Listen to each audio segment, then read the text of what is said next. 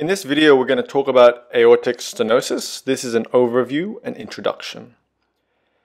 Aortic stenosis is characterized by obstruction of the left ventricular outflow, resulting in the decrease in cardiac output. Aortic stenosis can be mild to moderate and is usually asymptomatic. But it is always important to monitor the stenosis that occurs in the aorta. All the valves of the heart can be heard most prominently in certain areas across our thorax. The aortic valve is best heard in the right second intercostal space, parasternal. The pulmonary valve, left second intercostal space, parasternal. The tricuspid valve, left fourth intercostal, parasternal. And then the mitral valve, left fifth intercostal space, mid-clavicular. The pulmonary valve is made up of 3 leaflets. The mitral valve, 2 leaflets. The tricuspid valve, 3 leaflets. And the aortic valve, 3 leaflets as well. Out of all the heart valves, the mitral is normally the only valve with 2 leaflets.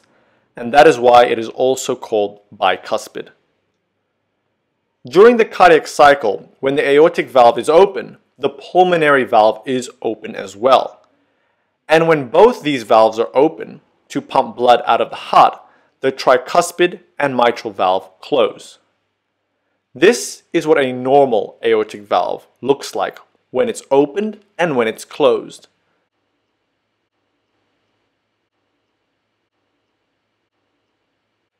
The heart with a stenotic valve cannot pump blood efficiently. Here is an open and closed aortic valve with stenosis. Even when the aortic valve is open, the stenosis results in a decreased blood flow.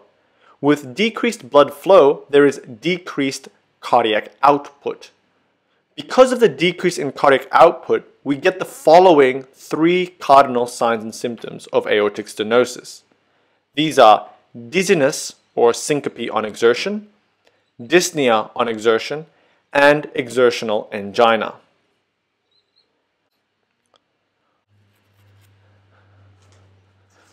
On examination, we can feel a slow rate of rise of the carotid arteries, which can be felt around the neck. Normally, the carotid pulse rises fast, but in aortic stenosis, the carotid pulse is slow and weak. On auscultation of the right second intercostal space, parasternal, we have reduced intensity of the second heart sound, which is the sound when the aortic and pulmonary valve close. Drawing it out here, we normally have 2 heart sounds, S1 and S2. S1 is your AV valve closing, which are your tricuspid and mitral valves. And S2 is when your aortic and pulmonary valves close. We are listening to the right second intercostal space murmur in aortic stenosis. But first, looking at the normal. We have a first heart sound and then a second heart sound. Drawing these sounds out, we can divide it into 3 things.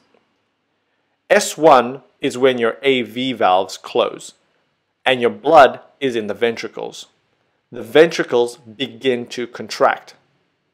Between S1 and S2, your ventricles are contracting so hard that it pushes blood through the aortic valve. S2, your aortic valve closes again, allowing the ventricles to fill back with blood. Thus, we can say that between S1 and S2 is systole, when the ventricles are contracting. And from S2 to S1 is diastole, when the ventricles are relaxed and filled back with blood.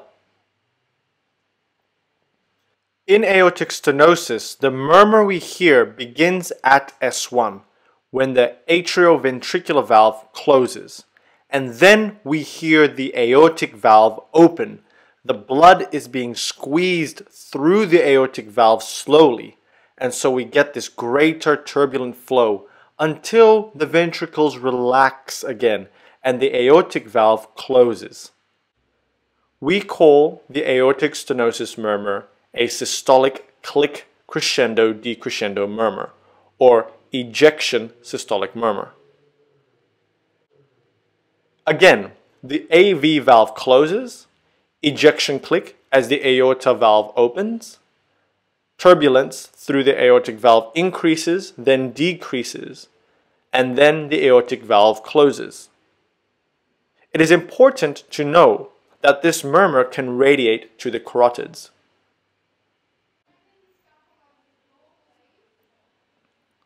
There are three major etiologies of aortic stenosis.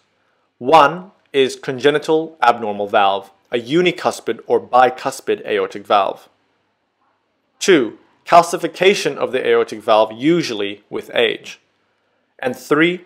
A rheumatic valvular heart disease.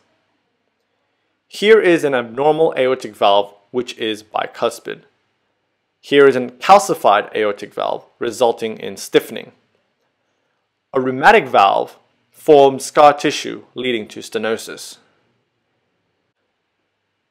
Investigations include an ECG, which may show left ventricular hypertrophy. Cardiac catheterization can be performed through the femoral artery or radial artery, where the catheter is fed through till it reaches the aortic valve. Here is a catheter approaching the aortic valve. The catheter allows visualization of the aortic valve.